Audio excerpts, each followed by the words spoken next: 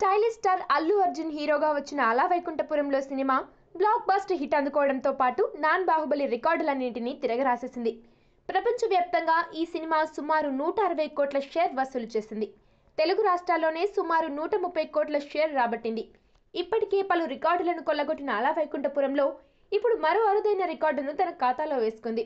విడుదలైన సెంటర్లోని 2 single screen థియేటర్లలో ₹1 కోటి పైగా గ్రాస్ వసూలు చేసిన తొలి చిత్రంగా అలా వైకుంఠపురంలో నిలిచింది. ఈ రికార్డుకు విశాఖపట్నం వేదికైంది. వైజాగ్లోని మెలోడీ, శరత్ థియేటర్లలో ₹1 కోటి పైగా గ్రాస్ ను అలా వసూలు చేసింది. మెలోడీ థియేటర్లో 28 రోజుల్లో ₹1,98,121 వసూలు చేసిన ఈ సినిమా శరత్ థియేటర్లో 35 రోజుల్లో ₹1,18,228 రాబట్టింది. మొత్తం మీద అలా వైకుంఠపురంలో సినిమా అటు అల్లు అర్జున్ తో పాటు ఇటు మాటల మాంత్రికుడు త్రివిక్రమ్ కెరీర్ లో బిగ్గెస్ట్ బ్లాక్ బాస్టర్ గా నిలిచిపోయింది. ఈ సినిమాకు తమన్ సంగీతం సమకూర్చిన విషయం తెలిసిందే. Gita arts, Harika and Hasni creations బ్యానర్లపై Allu Arvind, K Radhakrishna ఈ చిత్రాన్ని నిర్మించారు.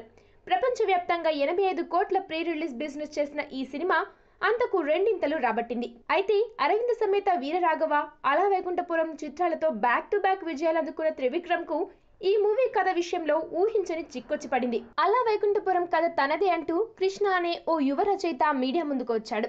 తాను 2005లో చెప్పిన కథతో త్రివిక్రమ్ సినిమాను తెరకెక్కించాడని ఆరోపిస్తున్నాడు.